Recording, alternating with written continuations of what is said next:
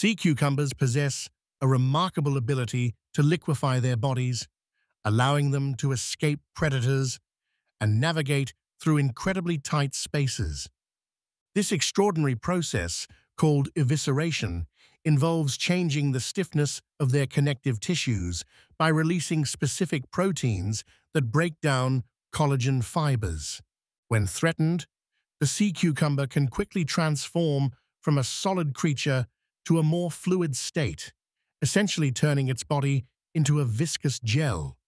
This liquid state allows them to pour themselves through openings that would be impossible to navigate in their solid form, sometimes fitting through gaps less than half their normal body diameter. After passing through tight spaces, the sea cucumber can rapidly re-solidify, returning to its normal solid state within minutes.